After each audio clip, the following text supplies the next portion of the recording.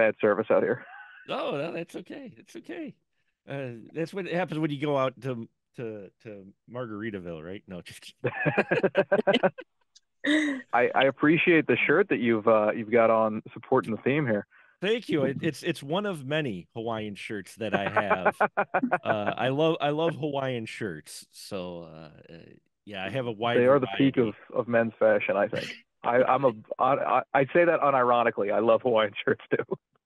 Well, I mean, being a fan, I imagine, of Jimmy Buffett, I would not expect anything less to at least Yes, to have a few absolutely. Hawaiian shirts. When I left for college, my mom went in my closet and threw out like all of them. So I had to Oh re-up, which no. was Oh man. Yeah, so. But I've had a decade to bring them back. So there you go. They're very stylish and they go with almost any occasion. So I they do, and they're comfortable and hide your beer gut. I'm a big fan. exactly. They're cut well and everything. So there you go. Yeah, Well, Paul and Jenna-Francis, thank you so much for taking time out to talk about your new film. I did get a chance to see it. My review will drop early next week, and when I saw the concept of this film, I knew I had to watch it, and then after watching it, I knew I had to talk to the folks involved. So, uh, so Paul, if you would mind giving my listeners just a brief synopsis of what your new film Murdaritaville is about. yeah, absolutely. So Murdaritaville is about a group of friends on their way to a Jimmy Buffett impersonator contest.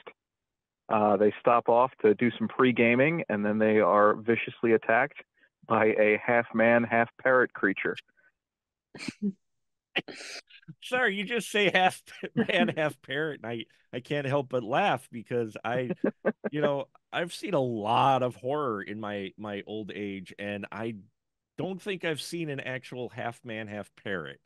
I think closest was Troma's Poultrygeist, but I don't think I've Oh yeah.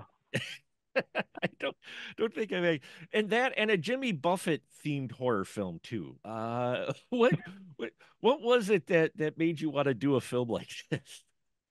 Mark, it's just I really wanted to combine my two great loves in this life, which are bad horror movies and Jimmy Buffett music, and this, this seemed like the natural way to do it. No, I mean, like I'm a weird person, man. If you can't tell from my movie,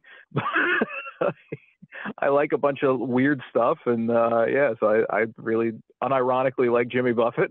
I like making silly horror movies, and so yeah, it just seems like a natural fit. Well, it did. I mean, and the fact that you made it a parrot is also fitting because of the whole Yeah, tropic absolutely. theme, trop rock and all of that. So, Jenna Francis, how'd you get wrapped up into this crazy film? So, I had actually done a short film with a director named Benjamin like a while ago, and he's friends with Paul, and he recommended me to Paul, and Paul found my demo reel on YouTube, and he thought that I'd be a good fit for the role, I guess. So I just joined in. Now, were you familiar at all with any Jimmy Buffett music before you took the role?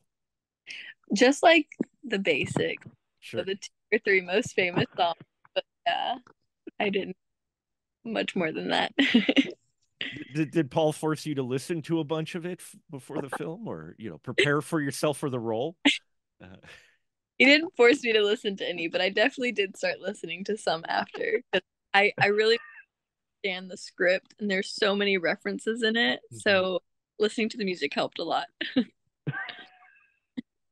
I'm not a huge Buffett fan myself. I do enjoy the music when I listen to it quite, when it comes across either the radio or on playlist or whatever. I really enjoy it. But yeah, I'm not too familiar with it myself. Though I did like one of the characters at some point quoted the Jimmy Buffett, "It's my own damn fault" when he's going into why what happened to his wife and such, and and I caught a few of the other references as well. So uh, you know, uh, so Paul, how did you assemble this cast? Was we no Jenna Francis got recommended, but what about the rest? Is this just a group of your friends that you got together with, or?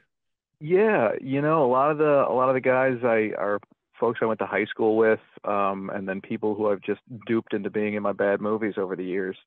And usually, when somebody seems willing to do it and can actually do a good job and gets the jokes and stuff, they wind up cropping up in all my films. So, I don't know if Jenna's wised up and said I'm not going to do this again with Paul, but if she hasn't, you'll probably see her again.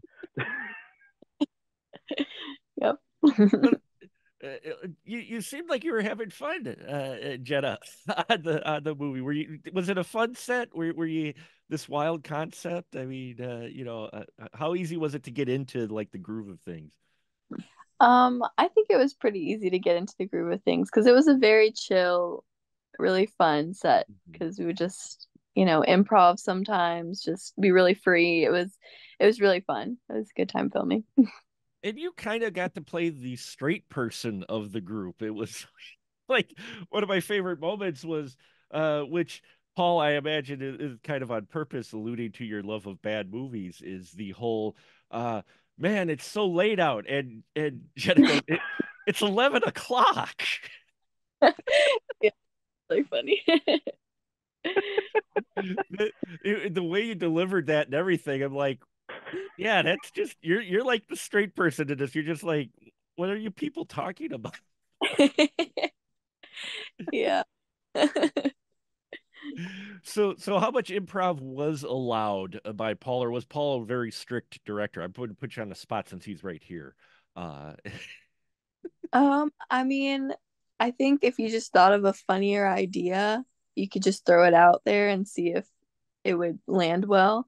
Paul came up with a lot of them though on the spot, so it's good. So, yeah, Paul, a lot of the comedy in here, yeah, it really worked for me. Where'd you come up with the idea for the fence, though? I loved the fence gimmick. So I have to give credit to that on that one to my co-writer Dylan, who actually does a part in the movie as well. He's a nightmare to work with, and I hate him with every fiber of my being, but he's a very funny writer. So I have to keep him around, unfortunately. He knows I feel this way, so I'm not telling tales out of school.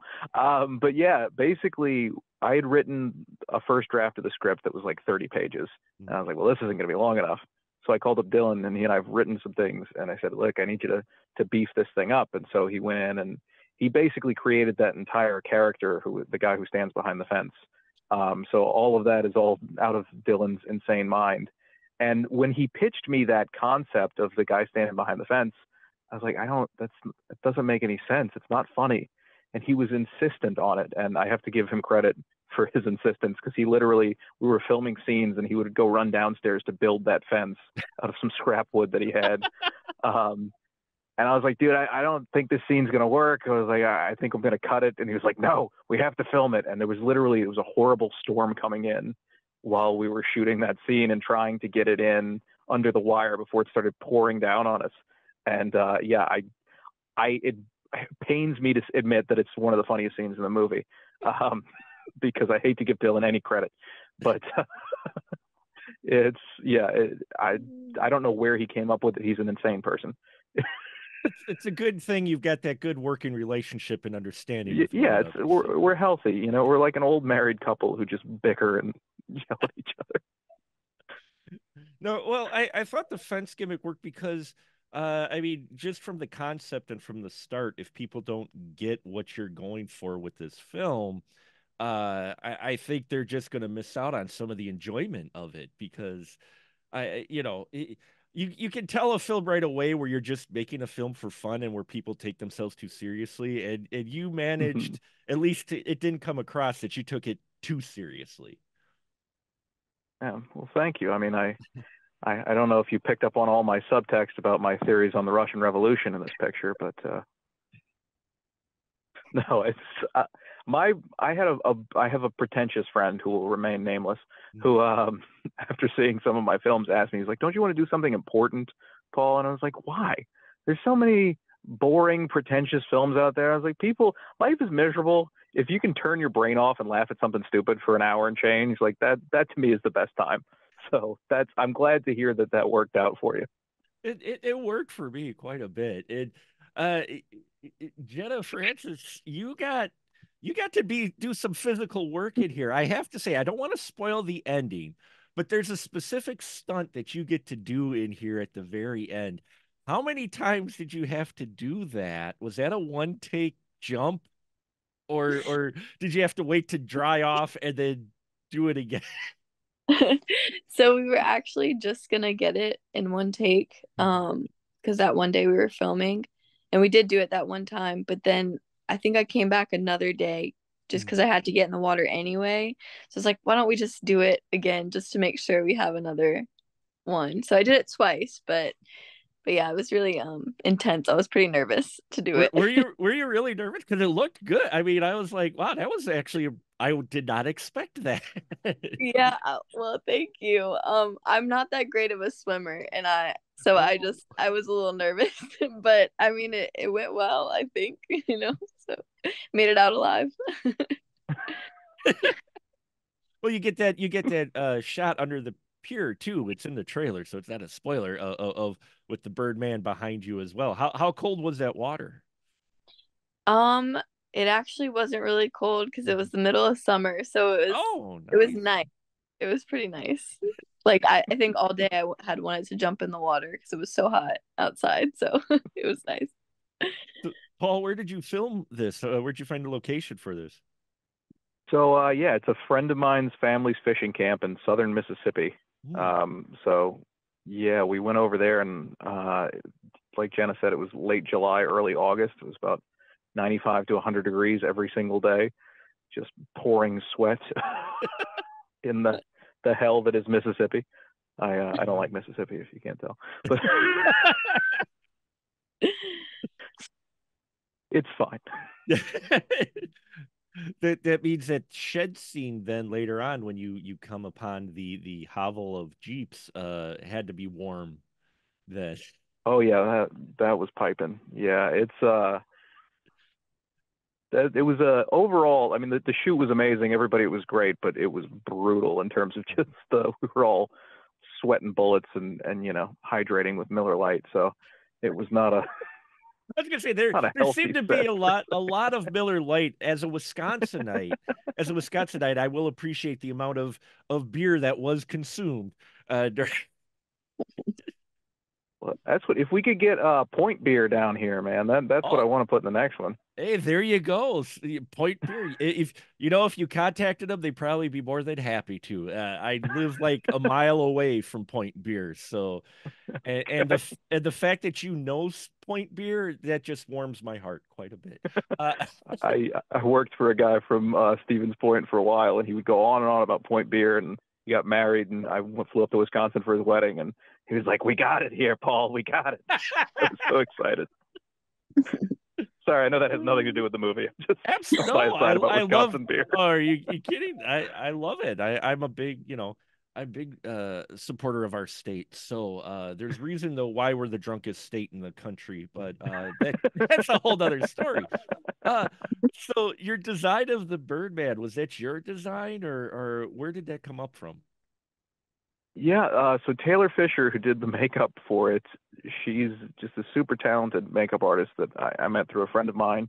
And she worked on one of my previous movies, and I told her about this one, and she said, "Well, what do you want it to look like?" And I said, "I want it to be a guy with a bird for a head." She said, "Okay, but what do you want it to look like?" And I said, "Taylor, I don't care. As long as he has a bird head, figure it out."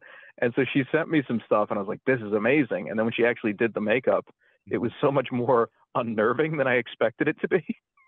Because I thought it was going to be kind of silly. And then I look, it's something strange because the guy who plays that character, Carter, I've known him for 20 years. Mhm. And just to sit there and have a conversation with him as he's half man, half bird was just there's something uncanny valley about it. Well, I mean, it looked great, and during the credits, you have that motion to where the work of the makeup they put on. How long did it take to get him in the makeup? He was in the chair for, I believe, about 2.5 hours Wow. every day. Yeah, to get that because she started from scratch every time we had to put him in the makeup. So Sure.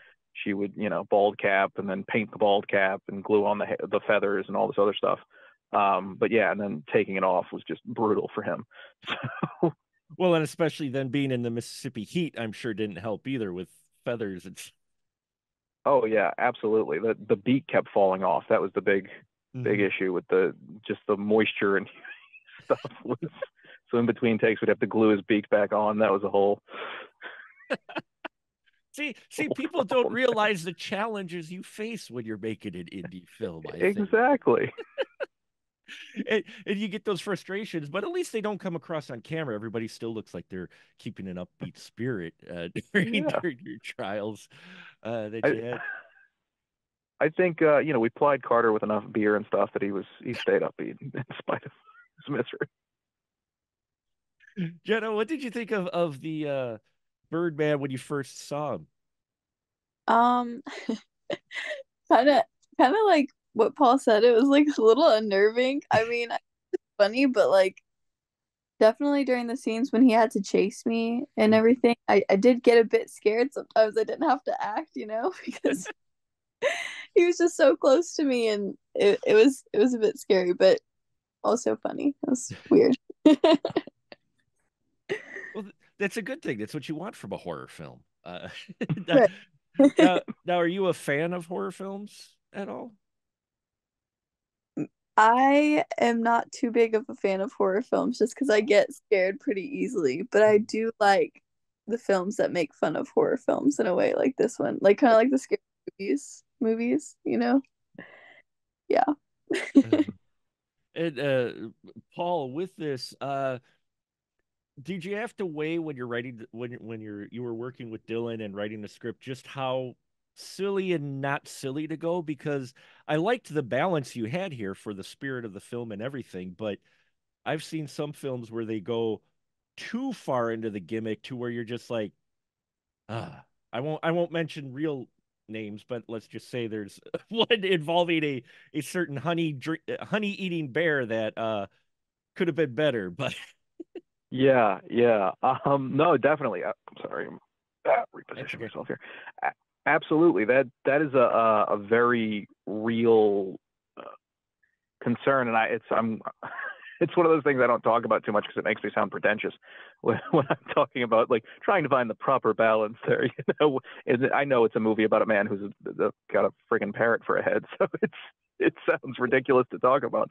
But there are things in the script or in the shooting of the movie where it's like, okay, that's too stupid. We got to dial that back, Mhm. and trying to find it's a needle that you have to thread to where if you go too far one way or the other, it loses it loses the charm, I guess.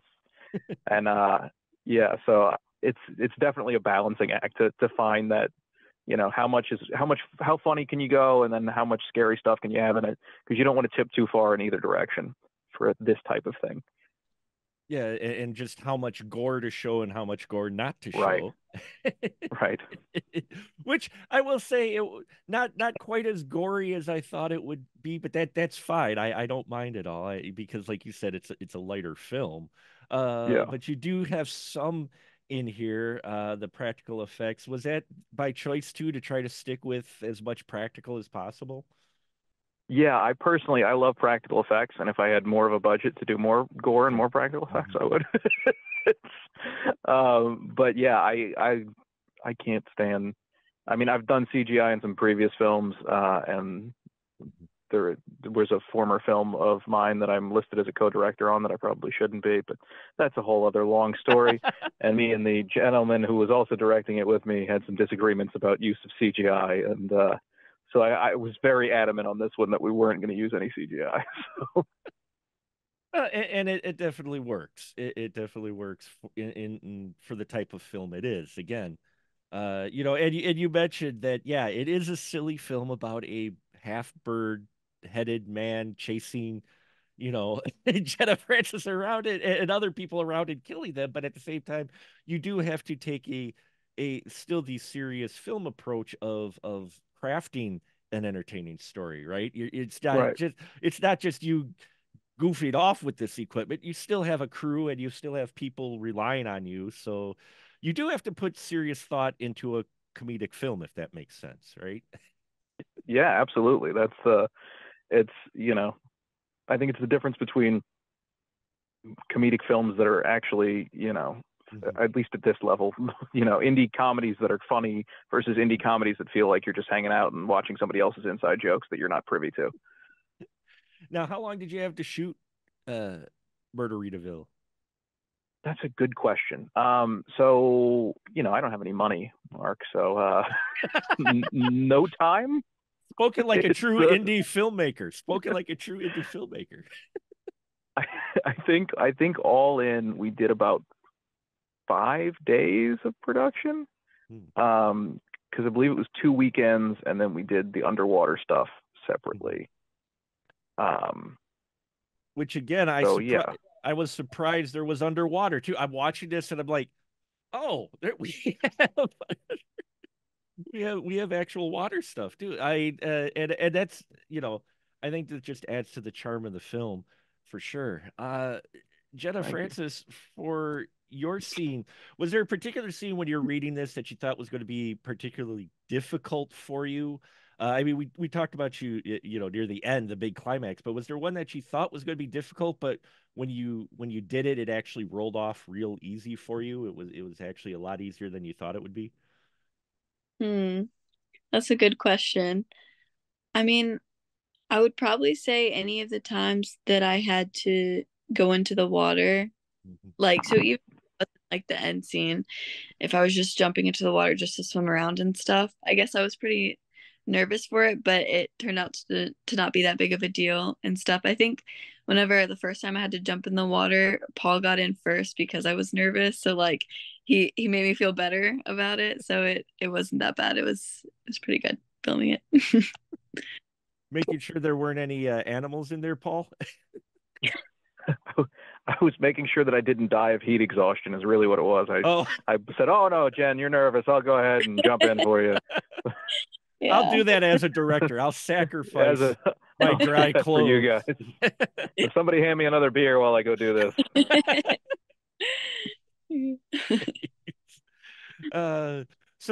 Jenna, with the rest of the cast, you seem to really mesh well with them. Did you have time to spend before you shot to meet them and everything, or was it mostly you hopped on set and was the first time you got to meet them?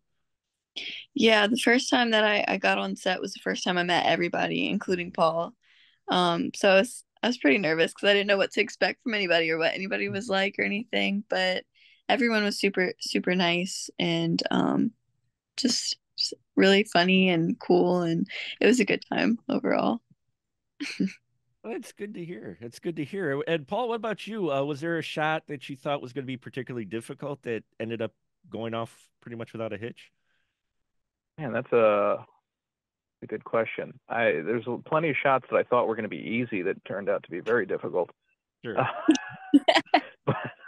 Which is why I usually ask the question, because it's easy to think of the bad ones, but yeah. What did I think was going to be easy or difficult rather maybe I'll tell you the one that I thought was going to be more difficult than it wound up being, which is when, minor spoilers here, when a certain character falls out of a tree. Oh yeah. And then proceeds to rattle off his diatribe about birds. That particular actor, Sean, he's a dear friend of mine, and he's one of the funniest people I've ever met in my entire life. But he cannot remember dialogue to save his life. Oh. And he tries really hard. It just, for whatever reason, you'll say, Sean, say that the dog was brown, and Sean will say, the brown cat, and it's like, dude, just. But I don't know what happened, if the sun was hot enough or the beer was flowing fast enough or what it was, but he actually was able to pull off the lines without too much of a hassle. So I'll take that as a win. That was a written line, because the way he rattled it off, it almost felt improv, as natural as he rattled off. It was about a 50-50, I would say. Yeah.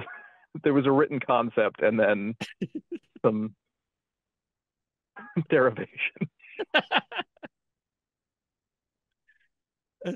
Jenna, was it hard on set sometimes not to break character during these scenes? Because I know, watching as an audience member, there'd be a line and I just bust out laughing. So how hard was it to keep a straight face?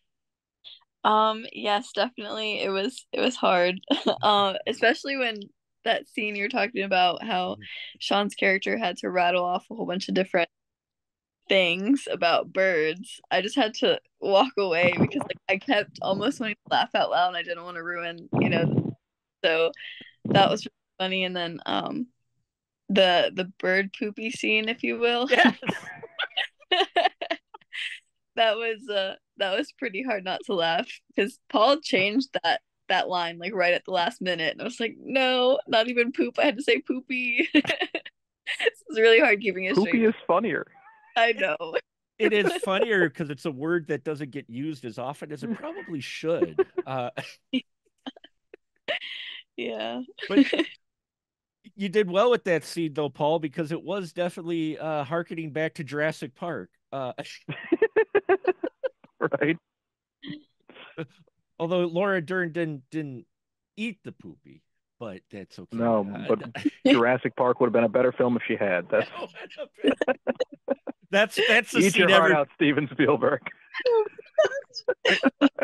That would have been the scene everybody remembered. It would have been not the great special effects. Did you see Laura Dern? She actually ate some dinosaur crap. Ate some dino poop.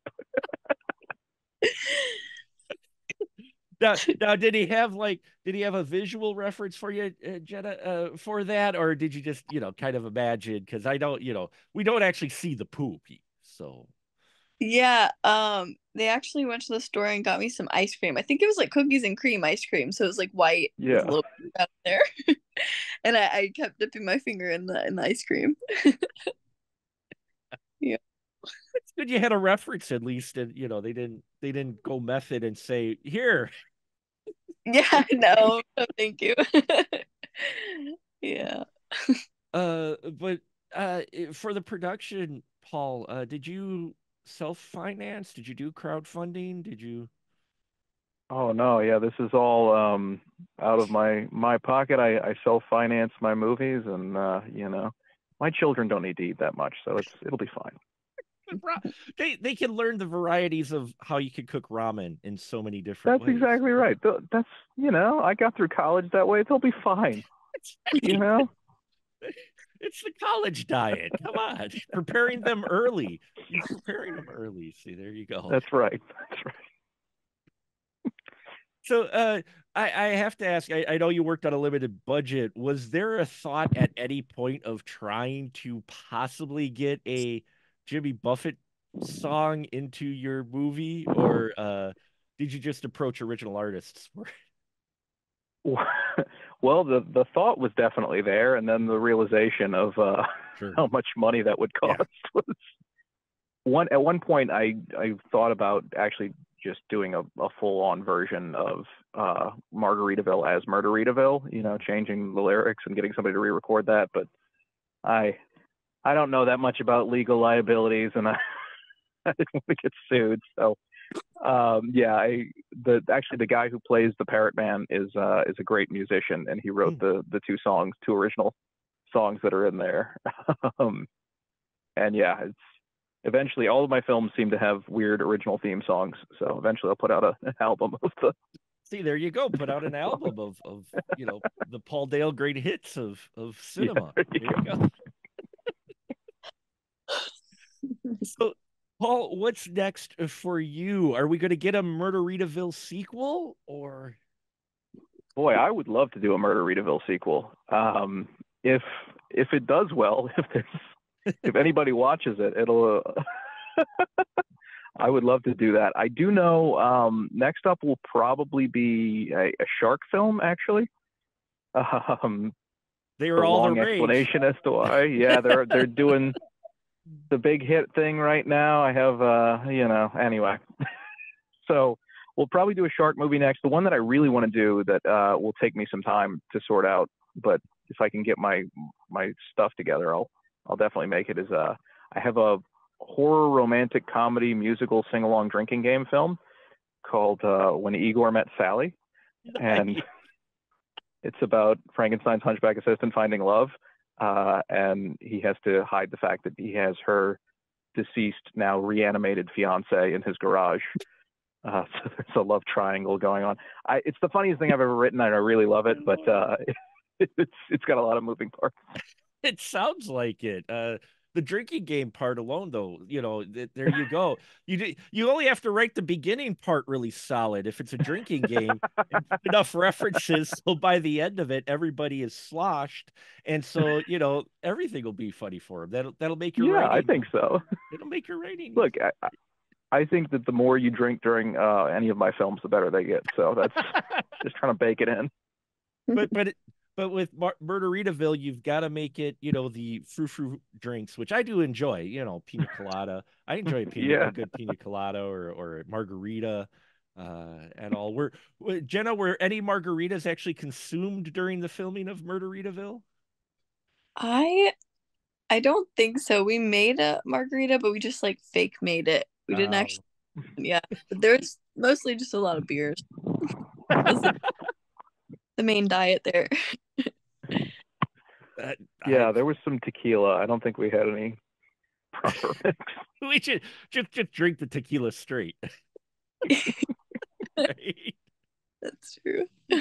What is this? It tastes like tequila. Oh, it is tequila. It's straight tequila. There you go. So what's next for you, Jenna, then? Well, I'm just currently auditioning a lot and staying in acting class and just trying to keep my eyes open for any role that I could fit in. But yeah. Very cool. Very cool. So Murdaritaville didn't turn you away from acting at all. Then it's what No, not at all. It was a fun project. It was a challenge. It definitely seems fun, and I'm really hoping that this has a lot of success. Paul, where could they keep up with Murdaritaville and where it's showing? I imagine it's still on the festival circuit, or is it getting distro? Or so yeah, Murdaritaville will be available on March 1st on Amazon and through our website, which is bythehorns.store. We'll have it on digital, Blu-ray, and VHS. For all the tape heads out there who still like that. Yeah. And you can actually pre-order it right now on the website, and it's like 20% off, I think, up until between now and March 1st, if you want to go over there. And I can tell you that if you're going to order it, please just buy it through the website, because Jeff Bezos doesn't need another rocket, He's fine. My children need more ramen. You should have that. You should have that on your website, just as like the tagline. Like, the store. My children need more ramen. There you go. I'll have a picture of my two kids just sitting there looking hungry with an empty bowl in front of them. Your sales will increase by like 20%. There you go.